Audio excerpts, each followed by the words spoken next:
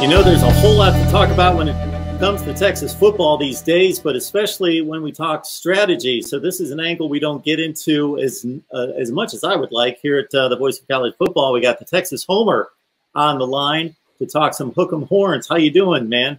I'm doing great, man. How are you? Thanks for having me. I am doing just fine. Appreciate you jumping on board. And everybody head on over after you watch this video to the Texas Homer channel. Just put it right there in the search bar, and you will find his channel. Some great breakdowns on the X's and the O's. So we got one of the best in the business coming in on the offensive side in Steve Sarkisian. Completely different staff. So your work is cut out for you in regards to trying to figure out what's going to happen this year, because we're talking a complete different coaching staff. And also the quarterback, who seems like he's been the starter since like 1994, is gone. And so you got a whole new deal. And Casey Thompson's probably going to be the starter, but at the same time, there's still going to be a quarterback battle. So your thoughts about what you've had to work on in regards to matching the personnel that you know really well with what you're learning about Sark and his staff? That's been the big question. And so whenever I was making a Sark strategy video, I was researching. I probably watched 10 games, pulled interviews from all the contemporaries and a bunch of his interviews and clinics. So he's a big philosophy guy. So it's all about the heart of what he's doing, and then his plays will build off of that. So he's looking to feature guys, right? So he wants a Devontae Smith type, which could possibly be, I'm not going to go that far, but Josh Thompson is good there. Joshua Moore is good there. So he can be used kind of on pre-snap motion and can get away from the defense. And then the biggest thing is going to be Bijan used in the passing game, used almost an absurd amount. So his philosophy is take your best guys, put them in the best positions to win, and then let them go play. You know, when it comes to Texas recruiting, there hasn't been much of an issue. We know what the record's been for the last 10 years, and pretty much since the conclusion of the BCS championship game in 2009, this program has underachieved under Charlie Strong and under, of course, Tom Herman, who was an offensive guru of sorts. That was the reputation coming in from Ohio State and Houston. I would guess, and you can correct me if I'm wrong, as I've evaluated the talent has been great on both sides of the ball, but more so on defense. The offensive side has certainly been capable of more than it's shown. So what has been your biggest criticism or head-scratching moment in regards to why aren't they utilizing this personnel this way or that way? So Tom Herman was very particular in the scheme he wanted to run, and he calls it power spread, right? So a lot of air raid kind of passing concepts along with power runs, meaning you're pulling guards or tackles, right? So this is it's very similar to what Lincoln does, but Lincoln has a better understanding there. And so Tom kept trying to force a square peg into a round hole. And so he would try to turn our players into some of the players he had from Ohio State. And those aren't our players. Jake Smith is very fast. We needed him fast, but we bulked him up and made him a little tough guy running around. And so he's trying to force everyone into his scheme. And because of that, and he would not alter from it. And that's what was so frustrating, is that he could not get out of his own way. Because you're 100% right, Mark. We have the guys. Our recruiting we have 2 top 5 classes, I think a number 8, and then last year was 17. And 17 is because everybody kind of saw the writing on the wall for Tom. So we have the guys. It's just we have not been developing them, and we have not been utilizing them correctly in our schemes. We had good play callers. Yursich is a good play caller. Tom was supposed to be a good play caller, but it just, for some reason, that spread against the opponents we were consistently playing in the Big 12, they had us sniffed out. So development's an issue. It's something that has been mastered at places like Wisconsin, where they're bringing in top 25 to 40 classes and turning out top 15 teams. And the opposite, where Texas is the poster child of the top 5 to 10 class that's playing 500 football. So yep. On the offensive side, what would be the development issues? Who are those guys that you've seen come through the program and think, he's the same player as a senior as he was a freshman? So we had a lot of them, sadly. And so it's Sam was on a great trajectory, and everyone, had their issues with Sam. But if you looked at him marking his junior year, his junior year was awesome. and he regressed senior year. And I think due to mostly injuries, but we didn't get the most out of Sam there. We couldn't peak with him when we needed to. We have Jake Smith, who was the Arizona Gatorade Player of the Year, super fast, 4.5-ish. But we never used him for that. Our strength and development made him put on a lot of weight, and so we lost his value. Then we have Joshua Moore, who had an incident with the school prior, and now he's back on the team, and he's really talented, and he can go up and get the ball on post. You'll see him on highlight reels. So he's somebody too that we kind of underutilized, and at times we realized how good he was, and we would try to force it to him, and that didn't work either. So really, our offensive line, our young guys on there are really good. I like our young guys, but they're still developing and coming up. So I really, besides running back and Bajan, I don't think I've seen anybody hit their full potential. People have done well, but what I think they could do in totality, I don't think we've achieved that yet.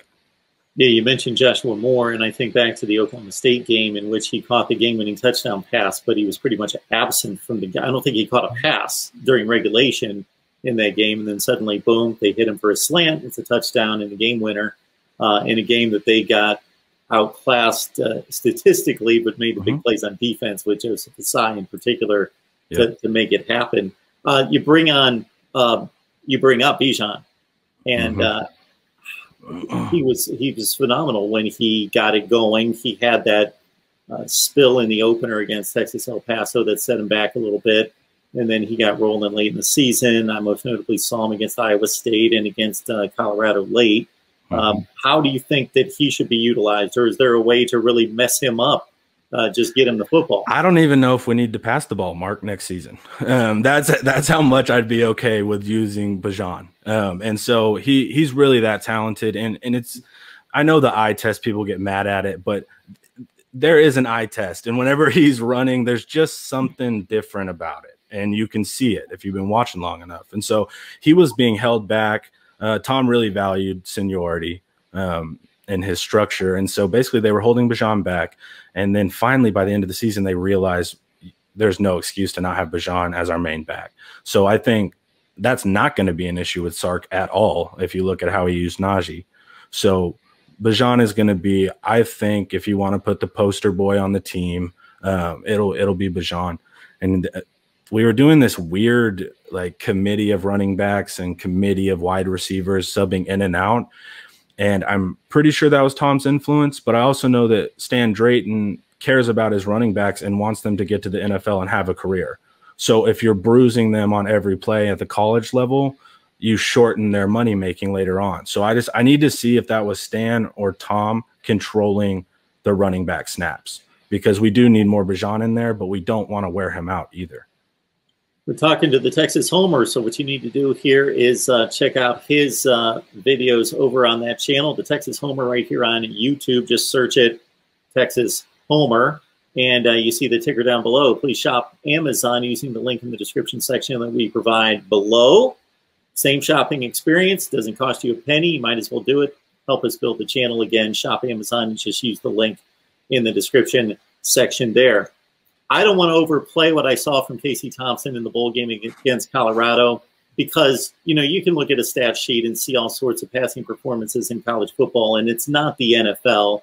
There are games in which quarterbacks are doing their jobs, but they're throwing for 500 yards because guys are wide open and they've got all sorts of talent advantage on their side of the ball versus their opponent.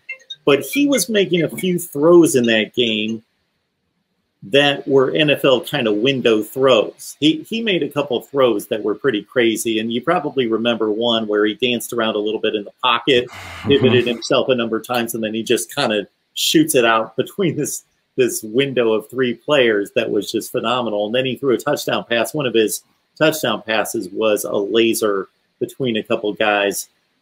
Your thoughts about Casey Thompson? I loved it. So whenever he came in the Alamo Bowl, whenever Sam went down, we looked like a different team, just in energy and scoring. It went insane. It was what, probably 15 minutes of real play on the clock. It was maybe a quarter and a half. And so he came in, and I know exactly what you're talking about. When he darted out of he got nervous, he scrambled, realized that he got nervous and scrambled, planted his feet, and threw a beautiful ball to a crossing route. And so that was actually the exact moment where I went, okay, this is something. Because the first pass, it's just like, okay, that looked good. But now seeing this, he has command of the offense, his body language. I'm really big into the psychology of players as well. And his body language on the field, he looked like our quarterback. And so this the crazy part is that we're going to eventually have to battle out with Card, who also is making all sorts of noise behind the scenes. So I think we have a good problem to have right now. You just mentioned that you love to dive into the psychology of the player. I would think that this program and this team and this roster would be case example number one of the team that really needs to be studied psychologically in terms of the talent's not producing on the field. Why? So what have you read over the course of the last 5 years or so there? So it's through multiple coaches, right? So it's not just Tom, and I never want to seem like I'm bullying Tom. Tom did a lot of good things. I don't have a dislike of Tom. But there was just some organizational things going on there that he might have aired a bit authoritarian, and in a way that turned players off. And so you can have the Sabans of the world, you can act like that with rings. But I think because we didn't have any rings and weren't getting the conference, then it just kind of turned players off. You had a lot of the political stuff that occurred with UT that kind of, put fan base against players, and just a lot of drama and just not a healthy situation, regardless of how you feel about it. And so that was nerve-wracking. And I think ultimately it's been development. So even with Strong, a lot of Strong's guys, like his last class, they didn't draft high, but all of those players are doing really well in the NFL. And so when we do get them to the NFL, they're good. They're starters, and they're multi-year starters. So I think there's a little bit of a perception issue as well. So I think that somehow in NFL world, the rumor's out that Texas can't develop. And so I think that's actually become kind of self-fulfilling to a certain degree. But I think we have a shot with Cosme this year, and maybe even potentially Osai. So Tom technically did develop. It was just at the last chance. So really it was development, and there's a lot of the donor talk, which I think is kind of a cop-out, because there's not a university that doesn't answer to $1 million spenders at some degree. So I really don't think that was it either. I just think truthfully we didn't develop well, and we had an ego with our scheme, and we're going against some like real killers in the Big 12. Like these are some real sharp scheme guys. This is probably the most mentally daunting conference as far as scheme. So you really have to be on your P's and Q's, studied up. You can't be using schemes from 2 or 3 years ago. It has to be today's schemes to win. The pro Tom Herman person would point to all the close losses. In particular, just the Iowa State game, even though that was a disappointing season in 2020, it's also a compromised season, so you got to take that with a grain of salt to a certain extent. But if they beat Iowa State in a game that came down to a last-second field goal, then they're playing in the Big 12 championship game instead. But if and then you look at the other close losses year to year, but then they also won a ton of close games, maybe that they had no business. So it probably balanced out. I thought he was a good hire at the time that he was brought in. He certainly talks like a guy that's in charge, that knows what he's talking about and is in full command.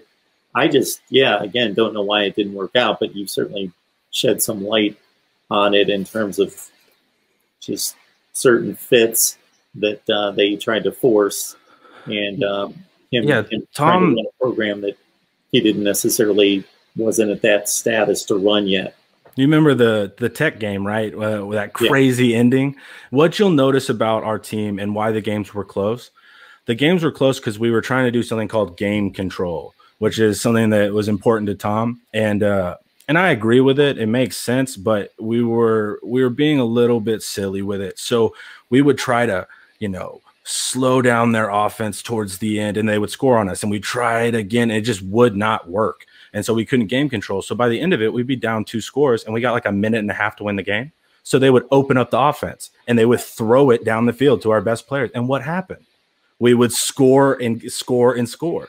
So the problem was this: when we were running out of time and we said, you know, forget it, let's open it up, we had no problem scoring. The only times we had problems scoring is whenever we were trying to do like this mental master control of the field. And so that was the big difference, is whenever we just let it fly, we're a scary team. But when we overthink it, we are definitely slowing ourselves down. Got the Texas Homer on the line. Would encourage you to head on over to his YouTube channel right here, Texas Homer. You should be able to find it, as I did just a couple of weeks ago. When you look at the defense, what have the issues been there? How do you expect the coaching change to alter the defensive outlook? So I'm really excited about defense. I just got done. I've been spending a week working on this defense video. And so we're going to have Pete Kwiatkowski come in from Washington, and he has a unique scheme. And so the scheme is going to be called a nickel defense, meaning 5 defensive backs. That's simple, right?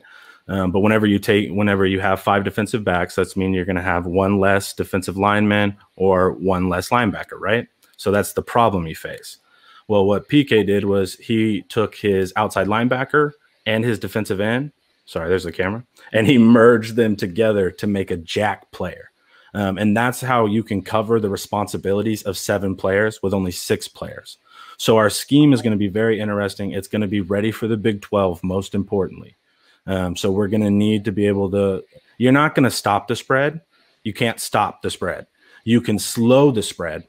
And so that's what we're going to do on the back end. And the way to actually really shut it down is through great defensive line play. You need to scare that quarterback. You need to confuse that quarterback and that offensive line. And luckily, I'm not worried about defensive line at all.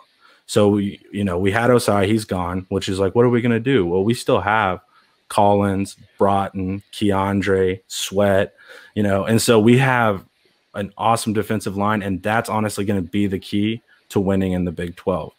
But because we have a 5th defensive back now, we're going to have a nickel back. So we have to figure out, is that going to be a 3rd safety or a 3rd corner? And so I believe, and I think Nick said the same on your show, I think the 3rd defensive back should be a corner. And so we would have 3 on the field, and we have a new transfer in Darian Dunn coming from McNeese State. And he's a mean man corner. Like, he's going to fight you on every play. He's awesome to watch.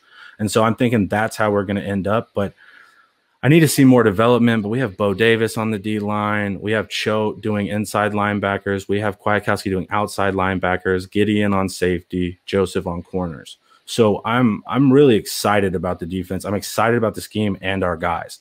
And we're going to be developed just fine with that staff. I mean, Bo Davis, NFL, Kwiatkowski has 40 picks. You know, we're going to be fine there. So defense is not what I'm worried about at all, actually. Defense is what I think will be the strong point. I'm not sure if it'll be this next year, but definitely the year after. I'll take this kind of talk all day, so I'll just leave it up to you. Is there anything we haven't hit on either side of the ball that you think is important? Yeah, I think at the end, I'm a psychology philosophy guy and trying to mix it into football and see how it works. And I think our biggest problem last year is that we kept preaching that we were an aggressive team, that you have to be aggressive and we have to be the tough team. But our play calls did not match that. We were, with 30 seconds before the half, we were running the ball out. We were not going for 2 against OU in the Red River Shootout when we had the momentum right then. So the biggest thing for us, and I've seen Sark do this at Bama, especially talking to like Bama insiders, his philosophy actually matches what's going to happen on the field. So you will actually see that attacking offense, exciting, explosive. I think it was something like 14 to 19% of their plays were explosive. That's a giant rate for an offense. So I think mostly what you'll see is a cohesive, logical philosophy going forward, and that'll actually be our foundation to build all of our schemes and development on. What are reasonable expectations for this season? Reasonable is national champion. I'm just kidding. Reasonable to me is going to be eight wins, and I really want 9 there. I think reasonable, we can do a top 6 class, maybe a top 5 with how we're trending right now. We did lose the Stewart commitment, which hurt us, but we should be able to trend there. And I want to be in the mix for the conference championship, 2 weeks before, so maybe it won't come down to the last week, but we need to be competitive because this team is competitive and it should be with our talent. Good stuff from the Texas Homer. Again, he's right here on YouTube, so you're right here. So just check out his videos. You can type it right in the search bar, the Texas Homer, and check him out right there. We appreciate you stopping by. It was a good time, and you are welcome back anytime, man. Appreciate it, Mark. Hook 'em.